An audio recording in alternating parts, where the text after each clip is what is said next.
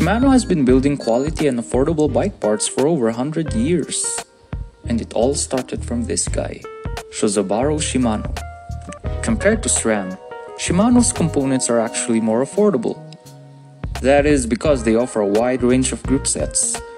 Even if you can't afford an XTR or Saint, you can afford to carry a Shimano brand through their low or mid-range components.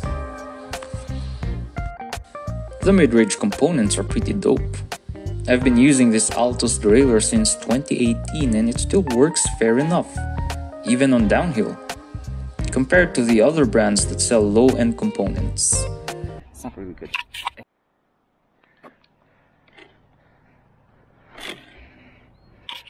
Shimano still stands out to offering the best of what you can afford.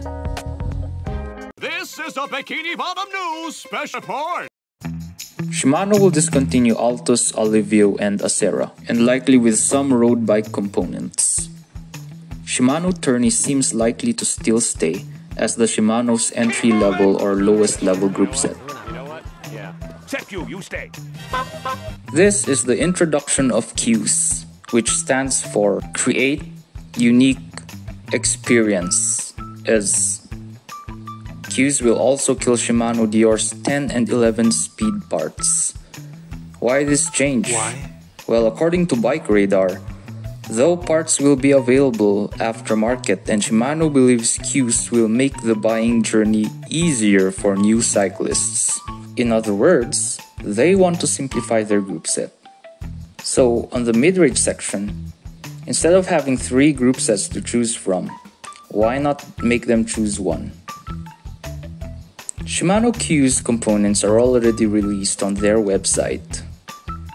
We have a 1x for road cycling, and also a 1x for MTB. And as we compare the derailleur, it's already looking a bit like Dior. Now here's the interesting part. It says here that an 11-speed derailleur can be compatible for 9-speed shifters. Now this adds to their purpose on them wanting to make the group set more simple, or to make buying easier, which is impressive. I mean, there's so much hustle to match a 9-speed derailleur to a 9-speed shifter. So Shimano thought, why not make everything work for all? Anyway, we still have 2x drivetrains for road and MTB.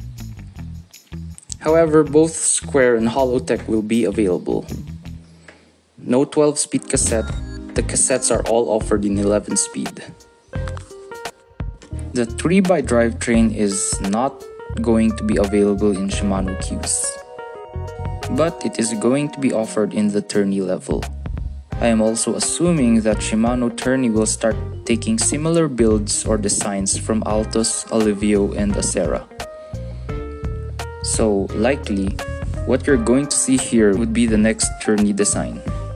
And what's next for Shimano?